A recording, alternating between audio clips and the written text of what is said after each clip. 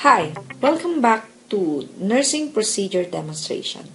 This time, I'm going to demonstrate to you how to take the patient's vital signs, which comprises of patient's body temperature, the pulse rate, the respiratory rate, the oxygen saturation, and the patient's blood pressure. Just like any other procedures, we have to follow some protocols. First is we have to identify the patients correctly. Second is explain the procedures to the patient and tell her how she can cooperate.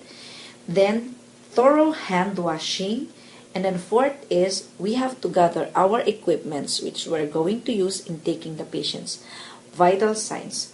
And this time, since we are going to take the patient's temperature, so we need a machine where we can take the patient's temperature by using this IVAC thermometer. And then we need also our watch to take and to count the patient's respiratory rate and pulse rate if we are going to take it manually, or we can take it using the machine. And also, we need this pulse oximeter, which is connected to this machine, and a BP apparatus, which is also connected to this machine, or we can use this manual mercurial sphygmomanometer, and of course, the stethoscope and alcohol swab for disinfectants of these equipments before using and after using to our patients. Okay, let's proceed now to the actual demonstration. Before starting, we have to identify the patient correctly by asking their name or her name. Sister, what is your name? She may say Aisha, and then aside from asking the patient's name, you have to check the identity band. Okay, Aisha Ali. So this is our correct patient.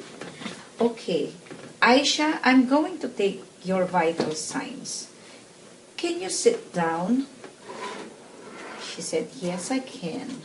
So let's help the patient to be in a sitting position if she can, or in a Fowler's position.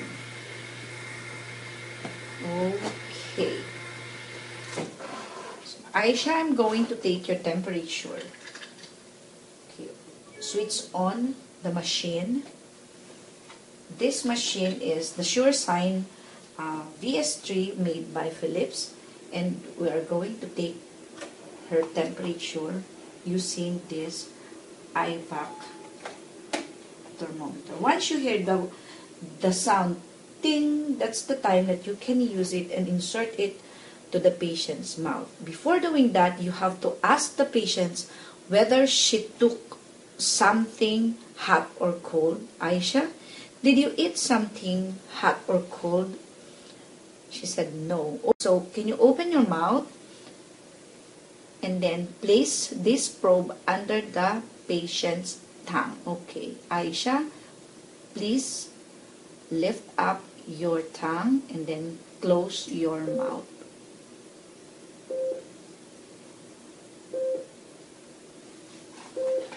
And then let's wait for some time until the machine read the patient's temperature.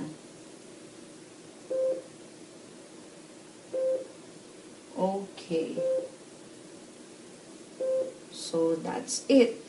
The machine indicates that the patient's temperature is 37.5 and it is normal.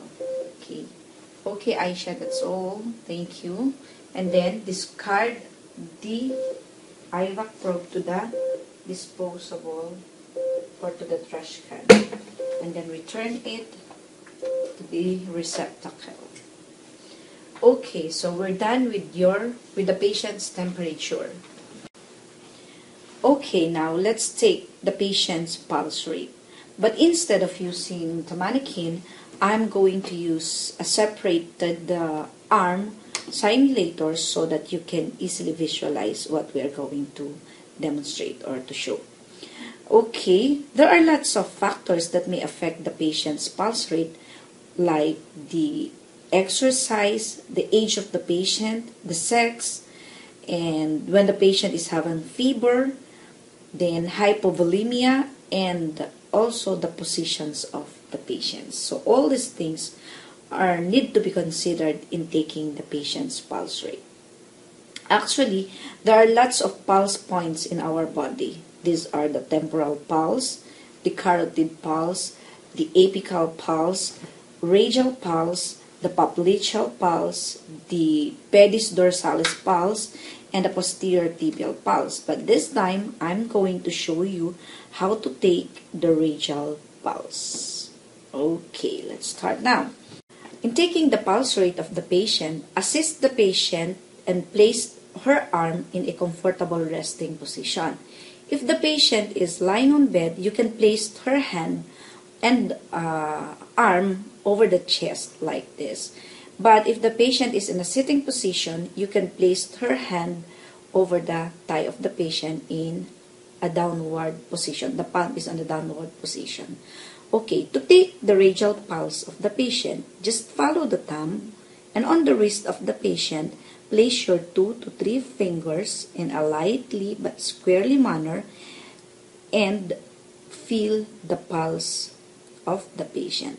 Never use your thumb in taking the pulse rate because it has its own pulse that you can mistakenly feel and count as the patient's pulse. So in this manner, place the patient's hand or arm in a downward position and count it for 15 minutes and then multiply it by 4. Noting also the patient's rhythm, pulse rate rhythm, whether it is regular or irregular, and the patient's pulse volume, whether it is weak or strong. When you are going to take the patient's pulse rate in 1 full minute, when it is your first time to take the patient's pulse rate, and when the patient's pulse rate is irregular. Okay. So as I have said, there are lots of factors that may affect the result of the patient's pulse rate. And one of those is the patient's age. And the normal pulse rate of an adult is ranging from 60 to 100 beats per minute.